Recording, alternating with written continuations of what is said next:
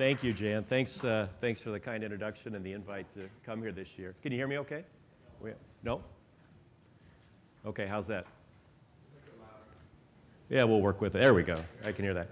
It's great to have the opportunity to talk about some ID topics over the next few days. So I'm an academic ID doc. I work at the University of Wisconsin Hospital and Clinics, and my area of expertise besides general ID is HIV, so I'm one of the HIV specialists there.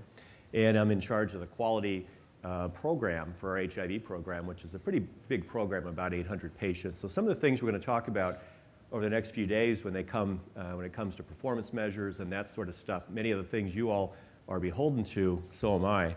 And so that factors into this talk as well. So we're going to start off by talking about adult immunizations. Now, you can play Stump the Speaker really easy. I'm going to tell you how to do it right now. I'm an internist. I'm not a pediatrician. And so I'm not going to talk about PEDS vaccines. So Stump the Speaker would be easy to do, questions about PEDS vaccines. So sorry about that. So I'm going to limit my comments to adult immunizations today. And I know a lot of you take care of folks with pediatric and adolescents, but you guys knock it out of the park. On the pediatric side, the success rate is so wonderful and the systems in place compared to those of us in adult medicine. So let's talk a little bit about some of the common things that arise. So what do patients and clinicians think about vaccines? We all have our own ideas, our own practice style and so forth, but I think it's illustrative to take a look and see what some of the data and the literature say. So if I were to ask you just to write on your pads what patients have told you or what you think their concerns are, none of this would be a surprise. I think everybody here would come up with a very similar list. And this is a survey done a few years ago by the National Foundation for Infectious Diseases about patients' fears and misconceptions around adult immunization. Things like, I had vaccines as a child, I don't need them again. Vaccines aren't necessary for adults. I don't think I can get sick from these illnesses. I've never heard of them or I'm unaware of them. And a couple of things I want to focus on are right here in some of my comments today. Not concerned about spreading illness to others, you see a third, or that vaccine-preventable diseases in adults are not serious or life-threatening. About a quarter said that. And of course, safety issues. Now, anybody familiar with Pinterest? How many are familiar with Pinterest? Okay, good. Sitting in the back of the room, I saw a few computers with Pinterest on, ordering things today. No, I didn't see that. I'm privy to a wonderful stuffed poblano pepper, 3-cheese stuffed poblano pepper dish with black bean cream sauce and mango salsa that I'm told came from Pinterest. A bathroom remodeling project that's going to start after the first of the year is compliments of Pinterest. Okay? And of course, you know who's telling me this stuff, right? My wife is on Pinterest a lot. Pinterest is a very, very important website. Social media and vaccines. Now, we all probably recognize there's a lot of going on out there. What about the studies that have looked at this? There's been a few. Looking at YouTube videos. In one particular study, looking at how many were pro-vaccine versus anti-vaccine. Believe it or not, most of them, when we looked at general vaccines, were actually pro-vaccine. But if you look specifically at YouTube videos around HPV, the HPV vaccine, guess what? Most were negative in their slant. What about MySpace? About 50-50. What about Twitter? Well, one study looked at the tweets put out about immunizations, and actually, most of them were actually pro-vaccine. Pinterest is a very important site, and this study was published this year, actually, looking at how were immunizations portrayed on Pinterest. And it's very interesting, and they looked at 800 vaccine-related pins on Pinterest. And what they did is they looked at them for the nature of what the pin was talking about. Was it pro-vaccine or anti-vaccine? And a lot of times on Pinterest, the pin links to something else, an external website. So the punchline here, in terms of how vaccinations are portrayed, pro-vaccine, about 20%. Anti-vaccine, about 74%. Furthermore, when they looked at these pins, about 85% of them were linked to an external website off of Pinterest. Only 4% of the web links from this were what we would consider, or what were considered, sort of from a medical organization, a clinic organization, or a medical structure. In other words, Pinterest was taking these people and sending them to places, and our clinics, our medical centers where we work, don't have a part of that. And so one of the issues raised by this study was we ought to tap into that. Like it or not, believe in it or not, whatever, patients are getting a lot of information off social media around vaccines. It's not a surprise. But a site like this really has an opportunity if we were to link some of these pins to, say, the website at UW that talks about influenza vaccines, the patient education side, or what have you. So it's a powerful thing that's out there. And I know we tend to hear about it sometimes informally or anecdotally from our patients, but I think you're going to see more studies looking at this. But it's rather sobering when we think about the sheer amount of anti-vaccine messaging going on the social media. What about physicians? This is a study, a survey done with general internal medicine physicians and also family medicine clinicians looking at US physicians' perspective for adult vaccine delivery, published in the Annals. There's a lot of factors here, a lot of grading. Let's just take the first half. Let's just cut it in half and look at the top half or so. And what this study showed is a lot of the issues and concerns that clinicians raised around adult immunization were financial based. Now, some of this were the things that we hear about and face all the time. I can't afford that vaccine. The shingles vaccine didn't get covered. All these sorts of things. But some of them had to do, for example, with buying vaccines or storing vaccines, the cost and logistics behind that. So financial barriers, again, not a surprise to this group at all, but certainly are high on the list for what do clinicians think about vaccines and vaccine delivery. This is kind of a quirky study. This is a qualitative study. It basically took 20 general practitioners in Switzerland, and it asked them some questions about adult immunization. And I think I show this as much to make us feel a little better, perhaps, about what we do. And just to tee it up a little bit, the Swiss Federal Office of Public Health recommends the Pneumovax for all adults over the age of 64. And in Switzerland, 2%, these are government data, 2% over the age of 64 receive it. That's not a typo. There's a reference in the paper. Hey, that made me feel pretty good when I saw that. You know, we do better than 2%. And that's pretty pathetic, isn't it? And when they did these interviews, what were some of the concerns? What were some of the comments? Well, it simply wasn't perceived as a problem in primary care. In their practice, the practitioners said, you know, I haven't seen the epidemiologic data. I really don't know how much pneumococcal disease is out there. I never see patients with proven pneumococcal infection that I know would have been prevented by a vaccine. So these issues came to light, and this quote kind of summarizes that. I just haven't seen pneumococcal disease in my practice. So it's interesting about vaccines. We're using them to prevent something that we hope we never see. The lack of seeing that can sometimes translate into, well, I really don't know how good that vaccine is. And an overriding theme in this qualitative study was, I got a lot of other things to do in my practice, so I'm too busy to deal with this particular vaccine. The bottom line in the US is that our rates are low.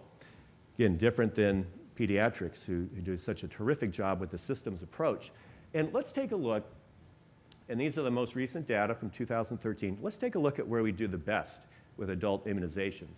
And as you might imagine, it's the influenza over age 65. 65% shy of the target of 90, but 65% is about the best we do in adult immunization. Take a look at the high risk over 65 pneumococcal, about 60%. But what I really want you to look at are the lines above each of those. Let's go back to the flu. High-risk individuals younger than 65, 46%, pretty bad. But look at pneumococcal, 21%, 21%. So our high-risk folks under the age of 65 are really in desperate need to have us try to get these rates up. The others are highly variable. The tetanus toxoid we do pretty good at. Tdap rates are low. Shingles, actually these numbers here for shingles, Hep B, and HPV are actually a few percentage points higher than they were the year before. So progress a little bit, overall rates still awful low. These were data published earlier this year in the MMWR, and actually they're from the state I live in, Wisconsin.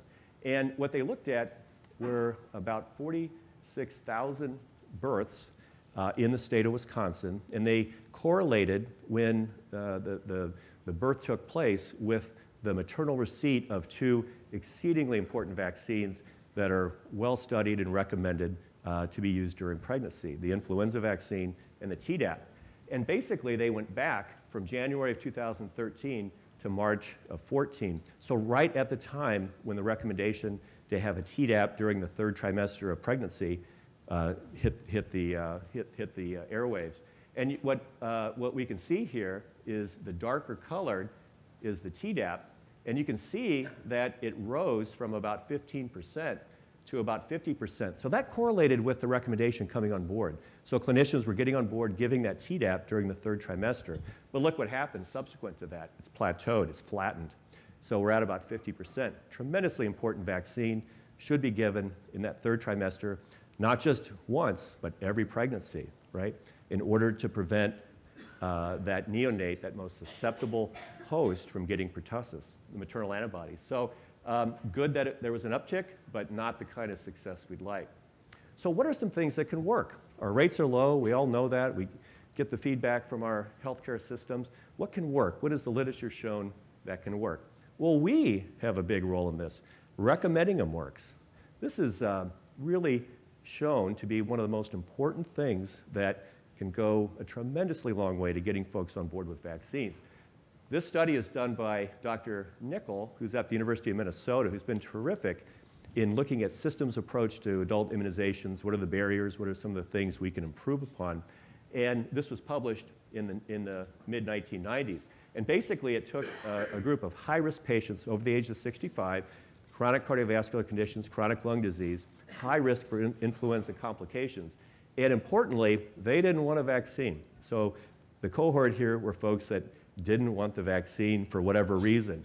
And recommendation from the provider for influenza and for the Pneumovax, you can see made a tremendous difference. Now, you might say, okay, pretty high-profile vaccines, old study. What about something newer? This was published a couple of years ago, and it looked at a national immunization survey for adolescent females. You can see the ages here, about 9,000. And really, it asked a pretty simple question. Did you receive a provider recommendation for the HPV vaccine? And it focused on that particular vaccine. And you can see about a little over 50% received a recommendation. So not high, but you know, it is what it is. But look what happened. About a 5-fold greater likelihood of getting at least one dose of the HPV vaccine if the provider gave a recommendation. So recommending them works. What about this study? This is kind of interesting, published also a couple years ago. This was a survey sent not to the teens, but to parents, parents of adolescents in a county in Georgia. And it's a county that is characterized by really uniquely high rates of vaccinations. For example, the adolescents in this particular study had influenza vaccine rates about 85%, Tdap about 85%. 2/3 had received all 3 doses of HPV vaccine. Wow, you know, pretty stunning results. But the point of this table is to look at the association of a recommendation to get a vaccine and what impact did it have. So receipt of vaccine or intent to receive it, their adolescent hadn't received it yet, but we intend to get it. And basically, you can see the significant values here, the physician recommendation for Tdap, MCV4, HPV, all significant values here. In fact, a physician recommendation was either the #1 or #2 reason why these parents said, my child has either received a vaccine or I intend to have them get the vaccine.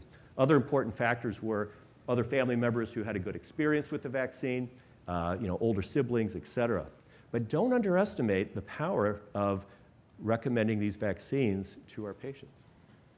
So when it comes to vaccines, and this is going to be the hokiest question of the conference, I guarantee. Which vaccines are you good at? I know someone out here is really good at vaccines. Which vaccines are you good at? And why? What's that? Pneumonia, okay. Is this, hello? Pneumonia shot? Here we go. Yeah, and why? Why are you good at it? What makes you good at it? Well, because I work in an environment where my patients are high risk for a lot of things. They are mainly Medicare, Medicaid, and older than 50. That's mainly my patient population. So I am always worried that because of all the other comorbidities, they can get very sick and get pneumonia. Great. So a lot of comorbidities that drive the recognition of the risk for pneumococcal infection. Awesome. What about over here? What vaccines are good at? Yes? Pneumovax? Okay, I'll just repeat what you say. And why are you good at it? What makes your, wherever you work, good at it? I worked in a rehab hospital for a while. The lady was got influenza disease. She does splenectomy and her primary care prevention. They got to give her pneumavax and she got pneumonia. Ah. Oh my, so devastating pneumococcal infection. You're stealing my thunder, by the way. So pretend you didn't hear any of that, but great comment. How about over here? What vaccines are you good at? HPV or BV? Oh, HPV. Why are you good at it? I'm a gynecologist. Aha. So there we go. You see the great outcomes of that wonderful vaccine. I bet you're good at influenza too. Yep, exactly. Now, it's not all rosy, right? What vaccines are you bad at? Anybody bad at vaccines? Flu shots. There's a prevailing thing in my community that everyone who gets a flu shot gets sick.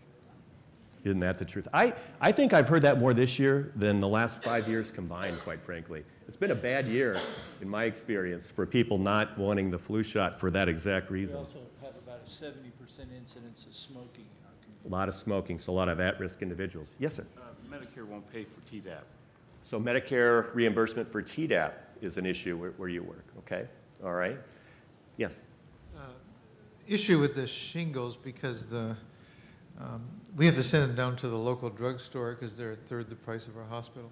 So Right. Boy, that's a common story, isn't it? Not just the drugstore, but the Shopko, the grocery store, wherever they're giving them now, right? I'll tell you what we're bad at. Yeah, you had a comment? Yeah. The Medicare wellness visit helps with queuing in on a lot of vaccinations. So that actually helps us improve some of that, the preventive, the wellness type visits. Good.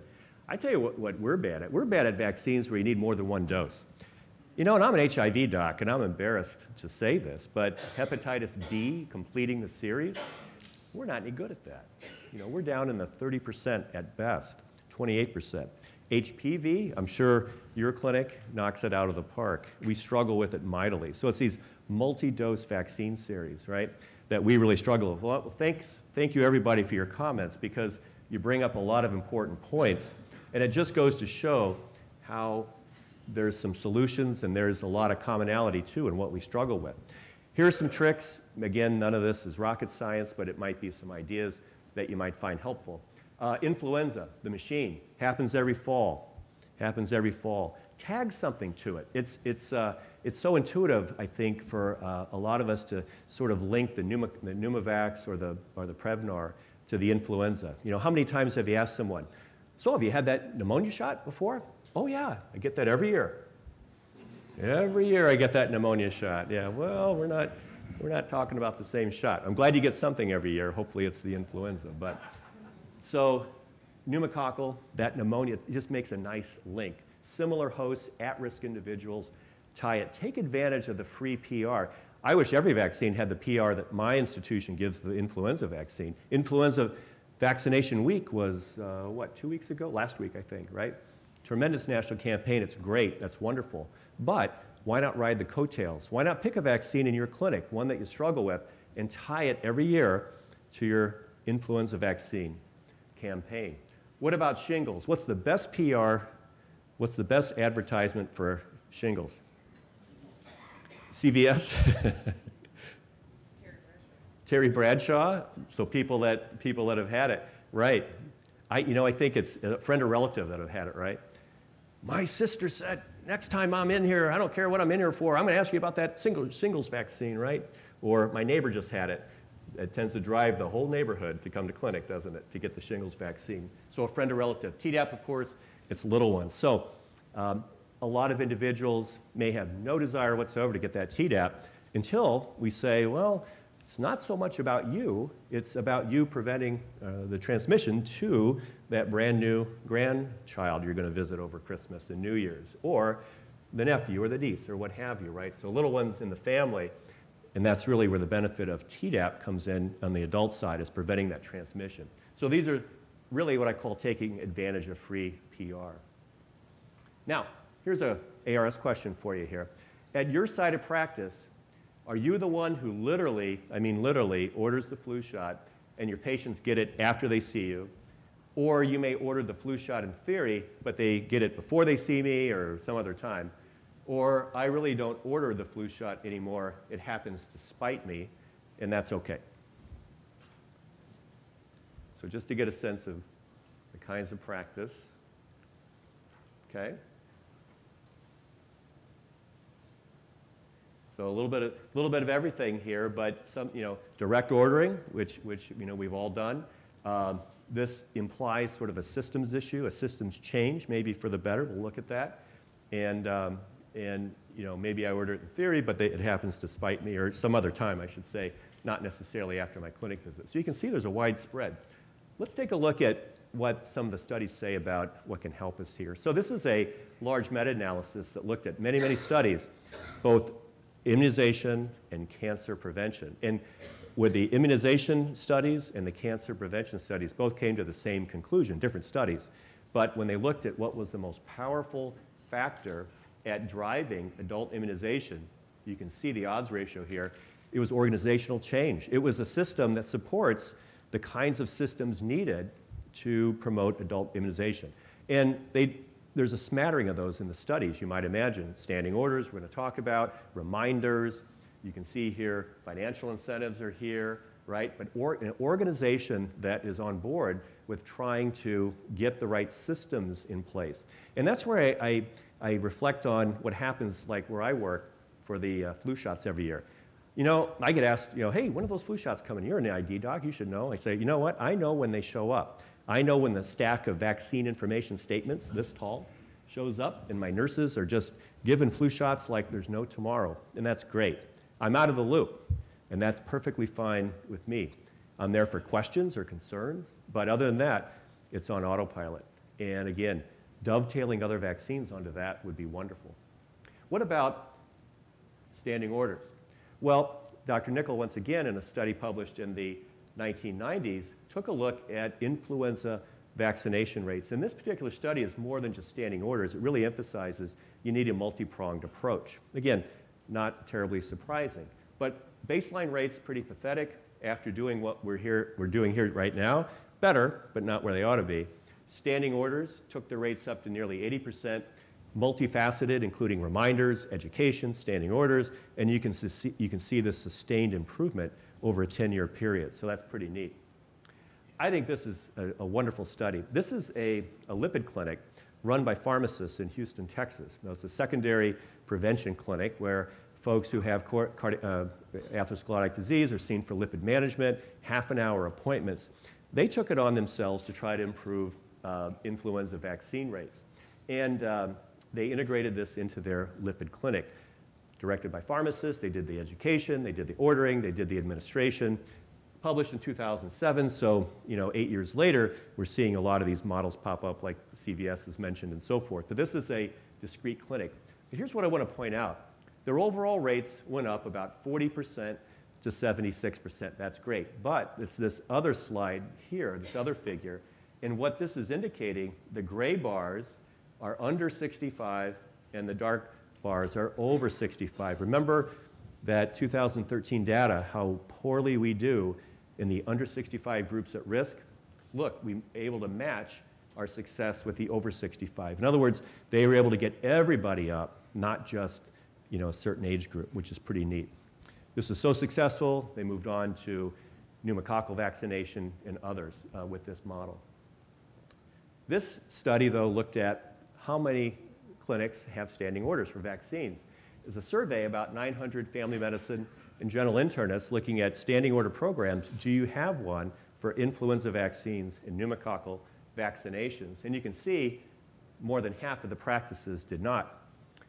Some had both, some had flu, and nobody had pneumococcal vaccination alone. The factors associated with having both an influenza and a pneumococcal standing order program openness to change, perceived practice openness to change. Again, that's a systems change. The organization has to buy into it. Strong teamwork, an EMR, someone who's a champion for these to do it, and access to a clinic staff who also is part and parcel with the program. So real quick story about my clinic.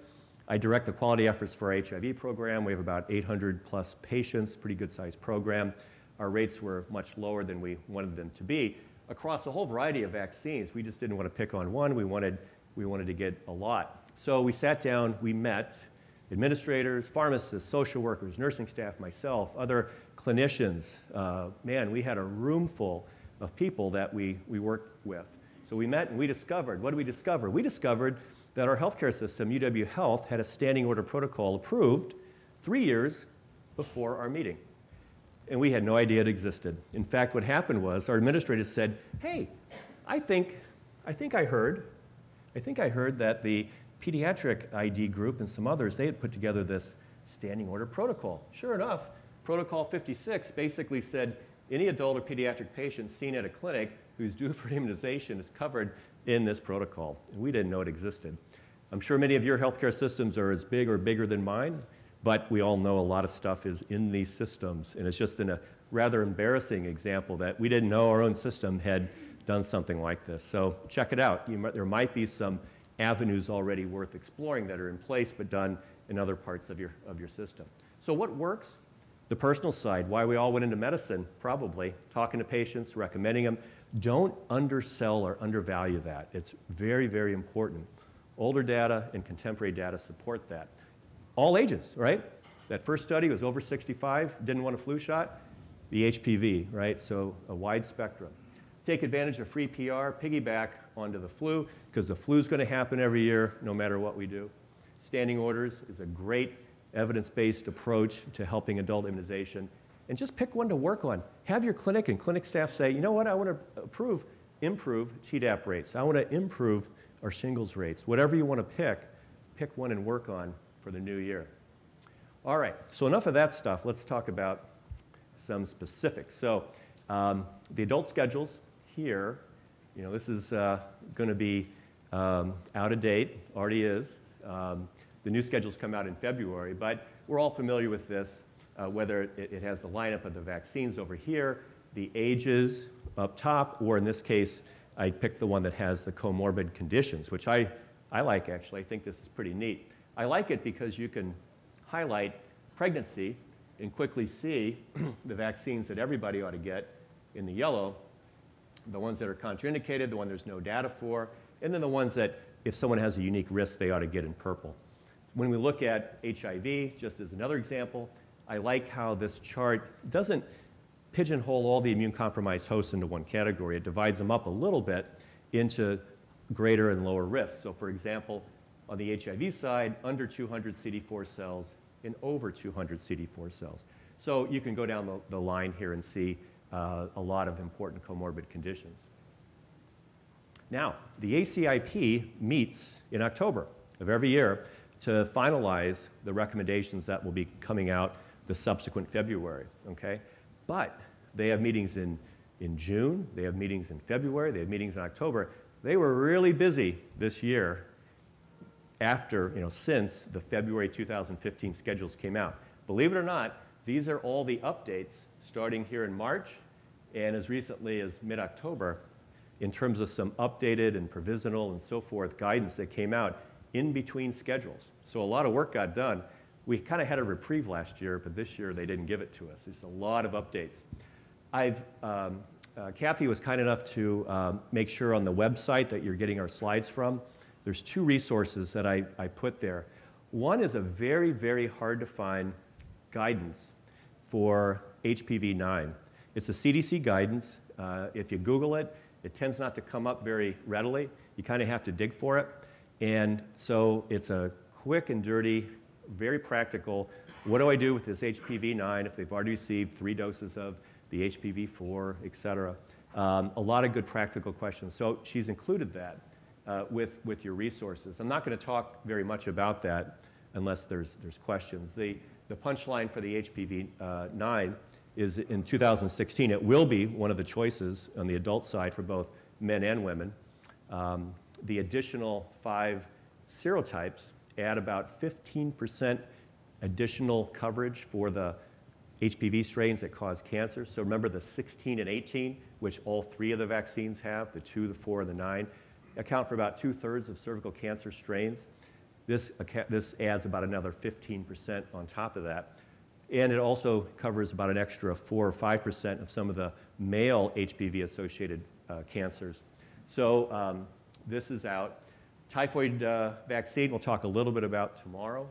Meningococcus we're going to talk about today. Yellow fever update.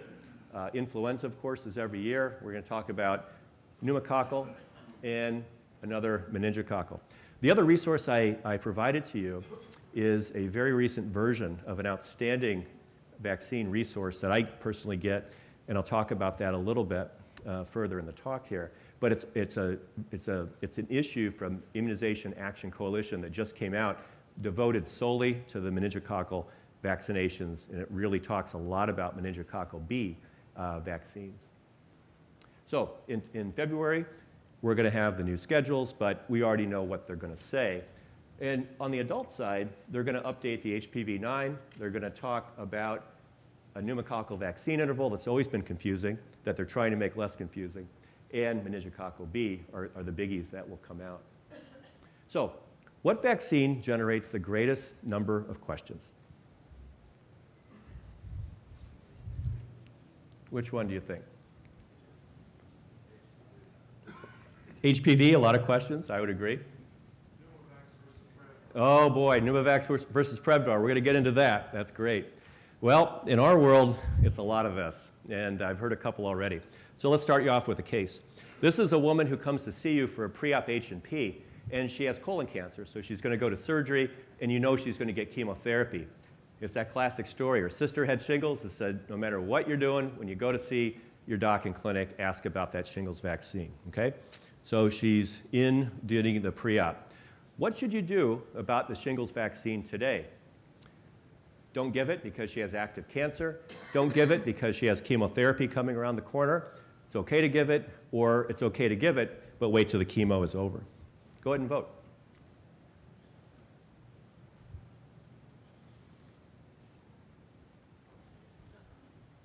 All right, look at that, 78, 80. Oh, we've got some others coming in. Don't give. All right, good. So most of you are comfortable in giving that vaccine today, right? Let's talk about it. So as you know, there's a discrepancy between the FDA labeling and the ACIP recommendations. So the vaccine, this live attenuated vaccine, is licensed FDA for adults over 50, but the ACIP has stood very firm at their recommendation of 60 or older. I bet every one of you has gotten the question from someone younger than 60, should I get the shingles vaccine? I just had a 37-year-old ask me that on Wednesday, a gentleman with HIV who's already had shingles, wondering if he should get it to prevent another bout. So we all experienced that. The original trials, it cut the risk of getting zoster by about half. It also had a very meaningful input on preventing postherpetic neuralgia. So it works in this fashion.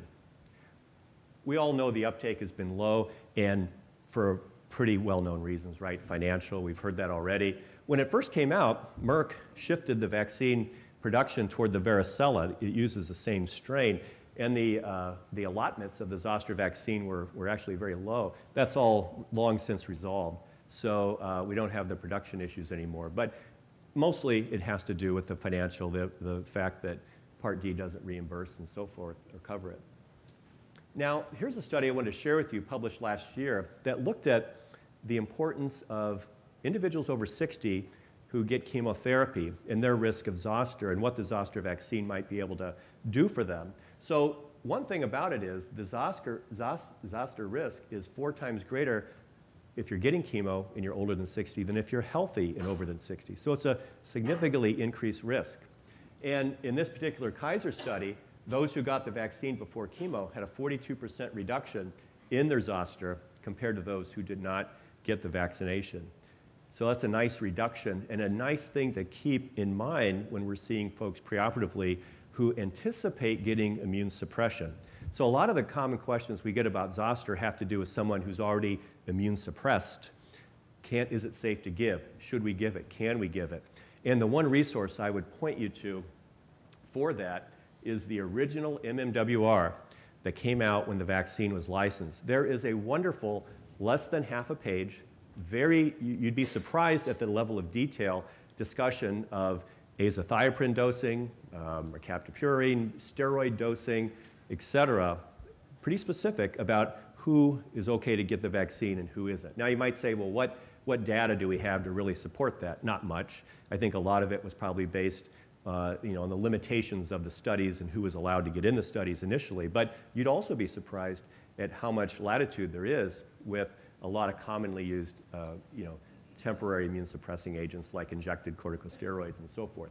The other nice thing about that particular initial MMWR is they do have a nice recommendation. You want to give it at least 2 weeks, and some would say a month, before launching into anticipated immune suppression.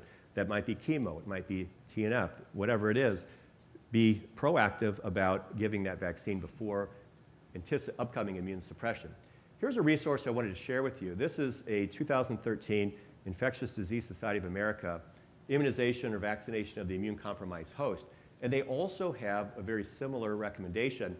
Should immune-compromised patients or those who will undergo immune suppression receive the vaccine? And they say yes, certainly over 60, give it a month ahead of time. And they even say give it, folks 50 to 59. So a nice recommendation there. If you're not familiar with this, I just wanted to share with you the table of contents because I guarantee it'll be helpful along the way in addressing some of the questions that come up. What about household contacts of immune-compromised hosts? Which vaccines can we give? International travel, specific vaccines, and then a lot of detailed information about certain immune-compromised individuals. It's a great resource. It's one of the 3 that I want to share with you today. This is an interesting series of studies, and what this really gets to is the sequence of studies done from the original cohort of individuals who were in the very first zoster vaccine trial for the current vaccine. And it followed them out over a second study and then a third study that was published this year. And what it looked at was how did the endpoints change by the post-vaccination year from these people who got the vaccine originally. So in other words, how long did the vaccine last? Now, true with all vaccines, they're going to wane over time. They're going to have some time point where they're not as effective. And what was found in this particular study out to year 11 is that for preventing zoster, so preventing the actual incidence of herpes zoster of shingles, about year 8 is when a statistically significant change occurred where the vaccine lost its effectiveness, okay? About year 8. So that's what it gets you. And John Tempe, who's a family medicine doc at University of Wisconsin, who just stepped down as the ACIP chair, so he is a great resource for immunizations. He had a quote in a practice update that addressed this or sort of was talking about this study.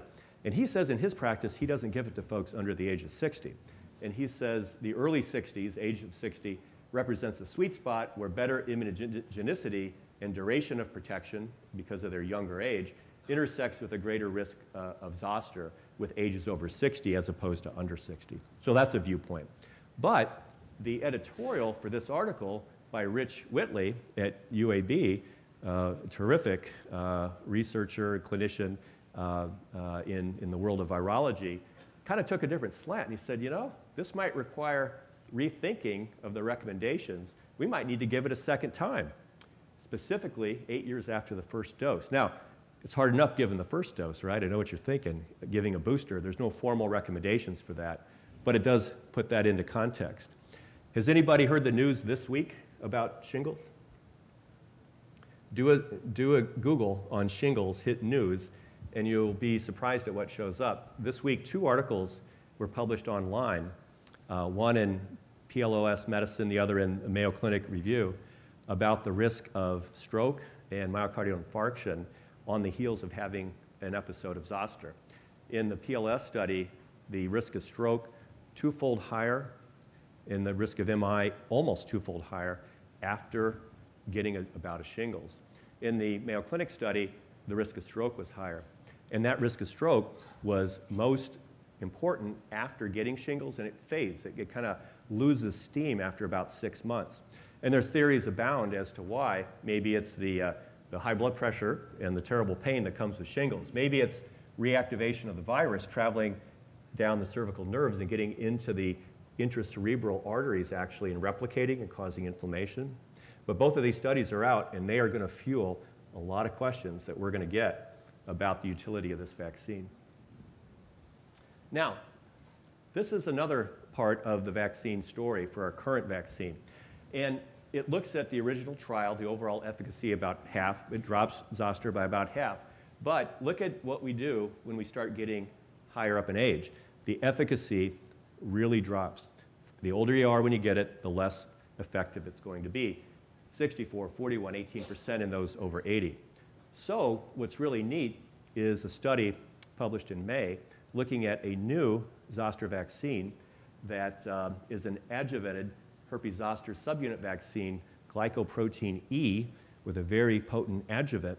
And the punchline on this vaccine is that the rates, irrespective of age, the rates of protection against getting zoster were the same. In other words, even though you marched up in years, the rates of getting shingles were equivalent. It was protective even in the older group. So in this particular figure here, placebo, these are the rates of shingles up here very high, relatively high, I should say, compared to not getting shingles, or the low rates in the vaccine group in the lighter color. That's pretty neat. So this is safety data ongoing, additional studies are going. There's actually a study comparing this vaccine to the current live attenuated vaccine ongoing as well. Greater immunogenicity, more injection site reactions, more moderate reactions, not any severe reactions any more than what we're used to seeing, but stay tuned for safety issues, okay?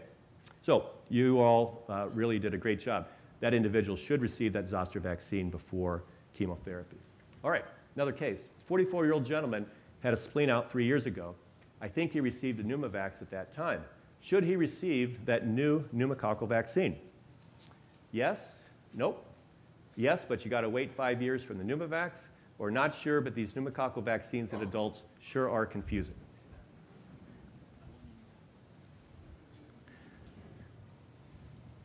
A 100%. Kathy, have you ever seen 100% in one of these? Oh, uh-oh, uh-oh. Say the buttons must be stuck or something. That's great. All right, let's talk about them. Two topics I want to hit today. I really thought for the first time in a long time I could ditch pneumococcal immunizations from this kind of talk, but with that September update, I felt like I ought to keep them in. And I want to go over two things. What they said in September, which is actually pretty mild, pretty minimal. And then what I think, at least by the questions we get, is probably the most confusing element of adult pneumococcal immunizations is the Pneumovax boosters, the Pneumovax booster story. Okay, so we're going to talk about that. Now, who needs both the Prevnar and the Pneumovax? I think your comment back there was along those lines.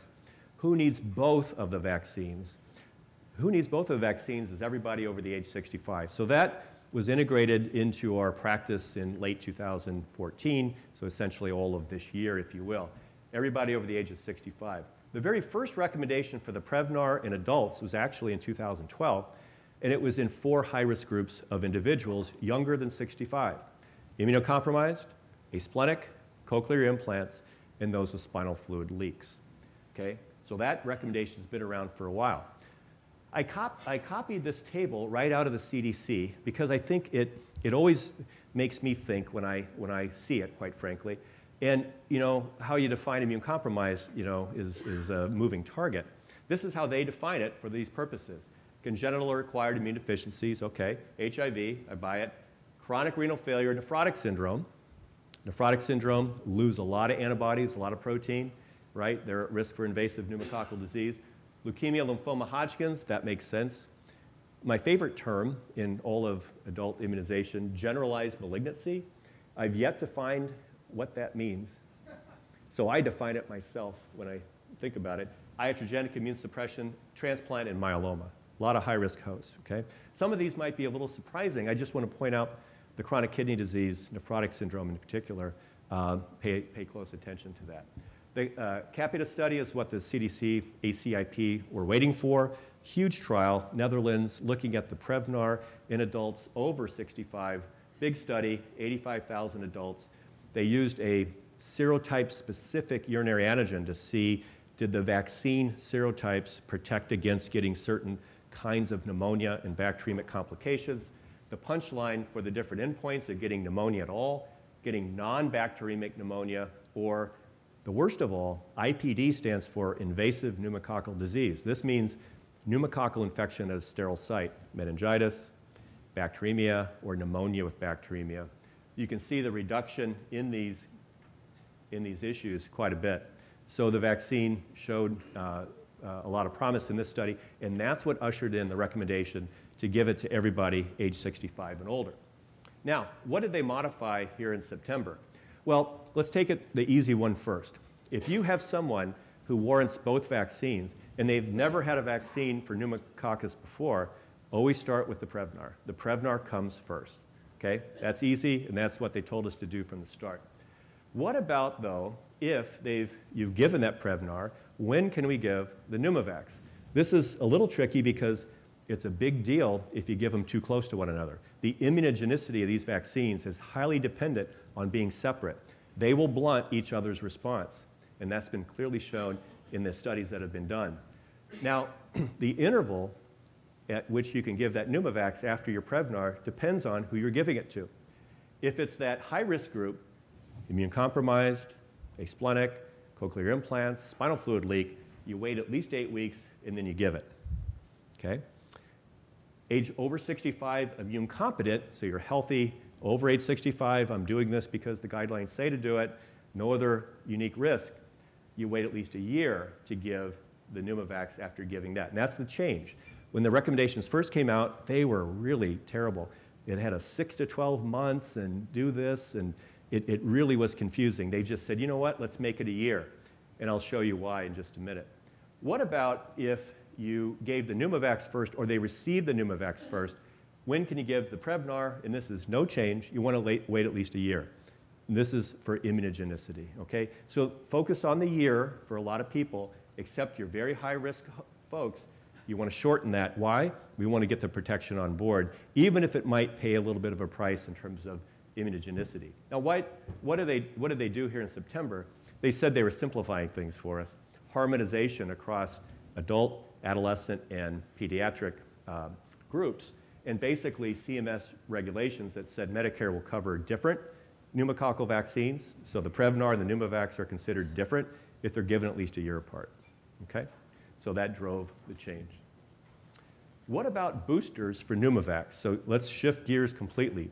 Ditch the Prevnar here for a few minutes. What about Pneumovax boosters? There's been no recent changes, but I find this to be a confusing topic. So let's break it down into 3 categories.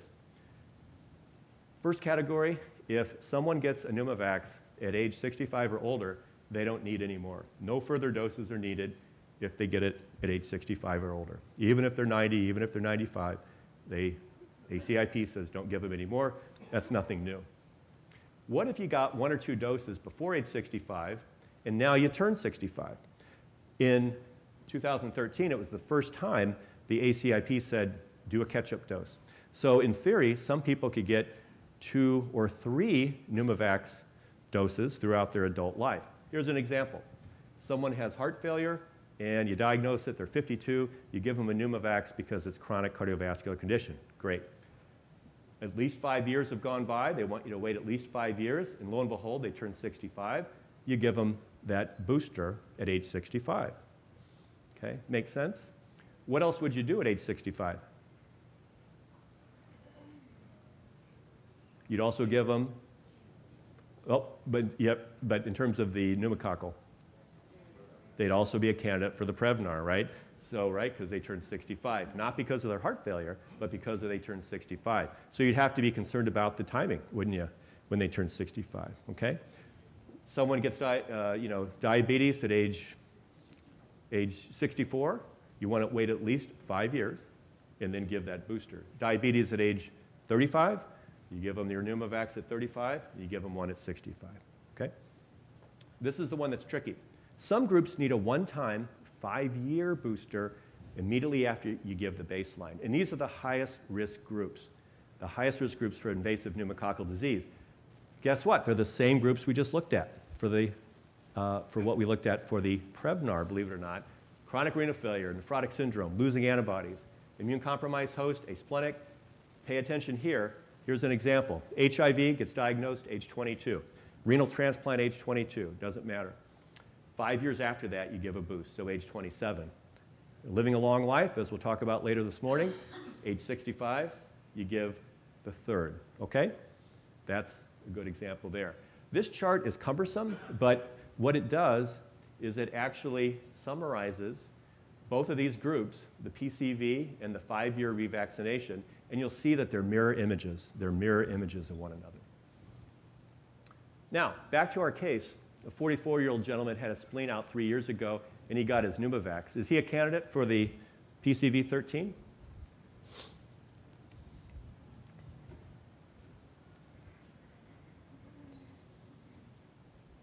Oh, I love it. Yeah, I'm going to click right now, 100%. He got his spleen out. He received a PCV. Is he a candidate for PCV again when he turns 65, every 5 years, in 2 more years at age 46, or in 2 more years, age 46, and at 65?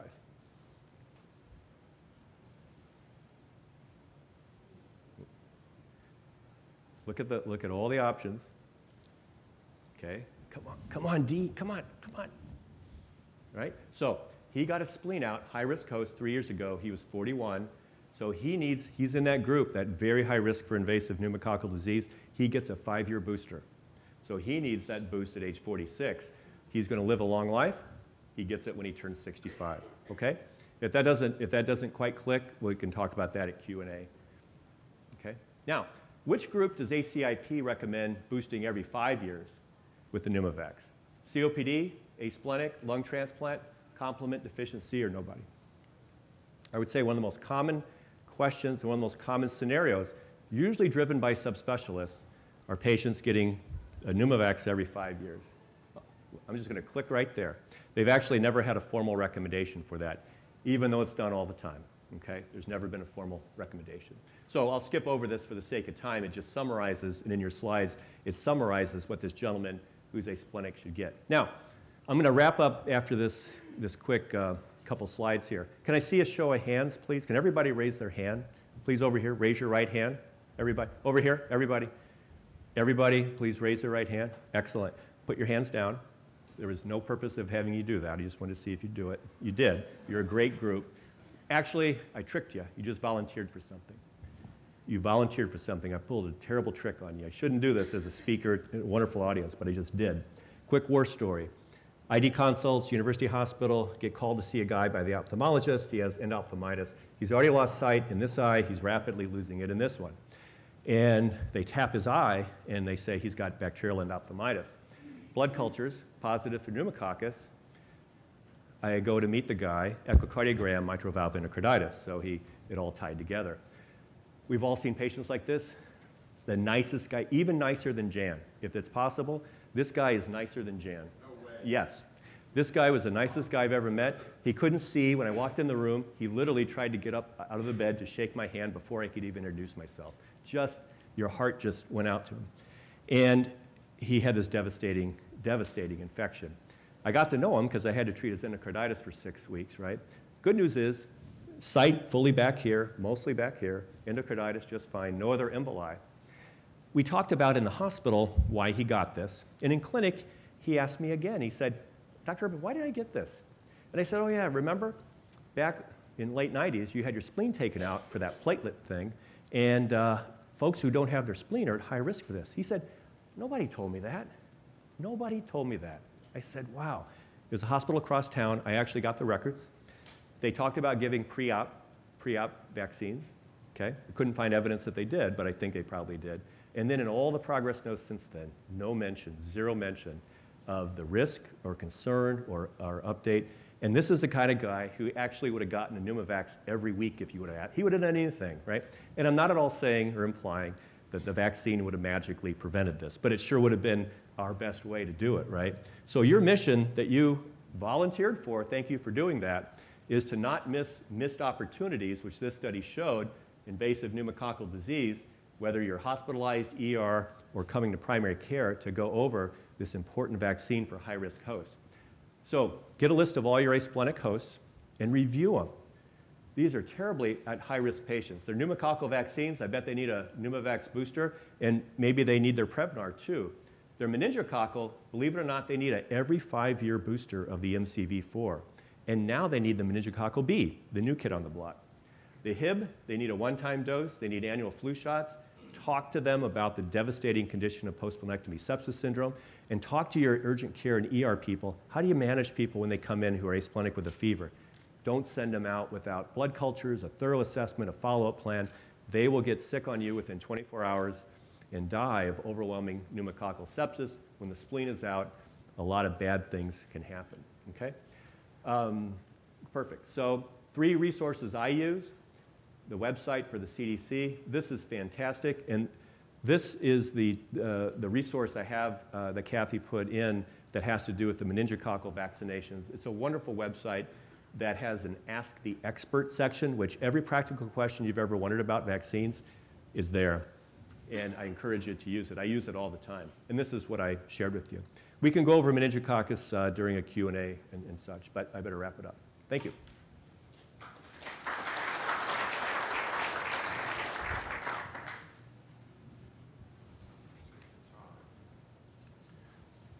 Want to do questions now or later? We can take just a couple of questions.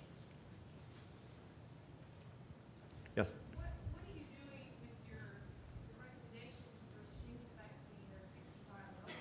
But the majority of our patient population in family practice, they are much younger than 65 coming in with shingles. So what are you doing with those patients for recommendations? I mean, our recommendation is that you get the vaccine when the shingles have resolved, or if they ask before they have shingles that if they can afford it, if they get it, their insurance will cover it. We've seen some of the insurance companies covering it if they tell them that they've had shingles. But what are you doing in your practice? Right. So what do we do about the age discrepancy in the shingles vaccine? The ACIP recommendation is 60 or older. The labeling in the package insert is 50 and older, and that's always been a disconnect. And so it gets to the heart of some of the studies I presented, and I think you want to talk to your patients about, for example, that data I shared. It's going to last about 8 years or so in protection. So if they get it, like the 37-year-old gentleman who saw me on Wednesday, his protection is going to run out pretty quick, actually, and then there's no recommendation to give a second dose.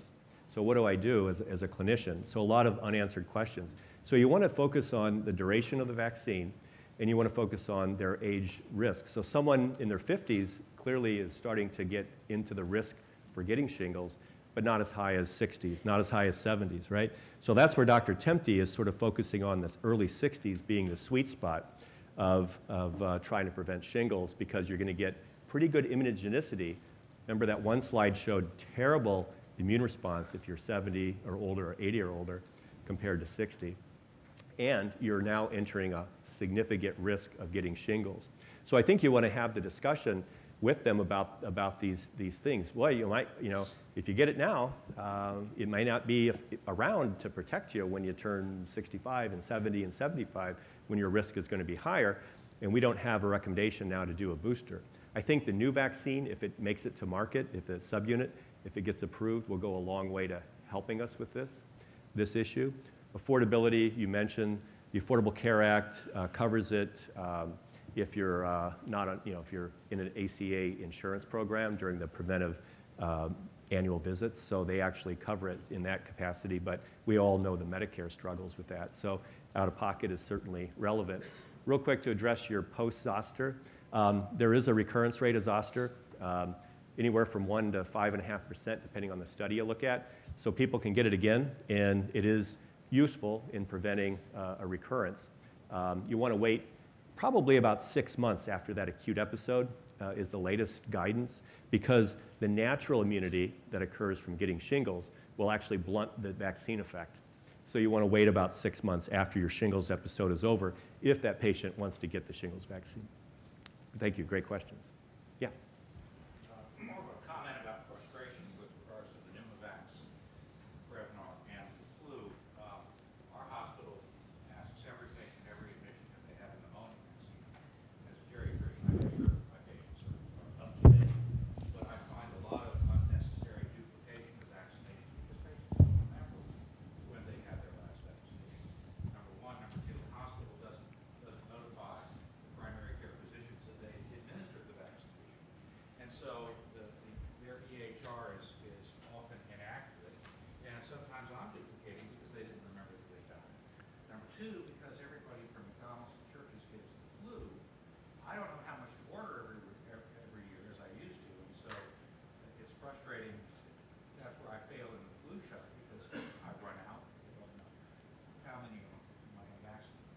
Yeah, comments about redundancy, about the systems not talking. We experienced that. Many states have an immunization registry, and you can look at it, but you have to realize for adult immunizations, that's passive reporting. For adolescent and adults, so you don't have to report to that. So we experience a lot of our patients getting it somewhere else, and that somewhere else doesn't report to the Wisconsin Immunization Registry that we rely on. We can get to it through Epic, but it's only as good as what we're able to look at. And we don't always get the facts from a drugstore or wherever that we used to get more of them actually, that, oh, Mr. Smith got his influenza vaccine at this drugstore. And then we're the ones that reported that. So there's no mandate to report adult immunizations. So virtually all of our systems are going to have a failure rate in terms of not tracking adequately what people have gotten. So your points are well taken. I think we should. Okay. Okay? Thank you, Andy.